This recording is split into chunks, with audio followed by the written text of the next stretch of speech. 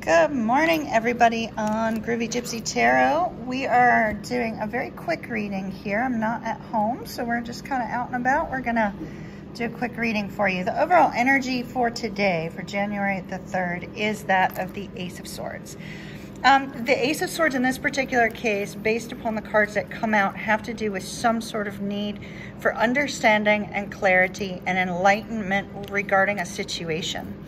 We see here that there is going to be a need to make some sort of decision based on a very unforeseen, unfortunate event that occurs. This particular unfortunate event may have already occurred or will be occurring very soon, and there will be a need to determine how to handle this. With the Wheel of Fortune coming up in the reverse, it's going to be a shocking change, one that kind of comes out of nowhere. And the Six of Cups in the reverse indicates that there's going to be some negative emotions, negative feelings, and perhaps even some negative memories that are brought up because of this particular situation. Yet we do have the Emperor immediately thereafter, along with the High Priestess. So I feel that this is a great energy of strategizing and figuring out your way forward.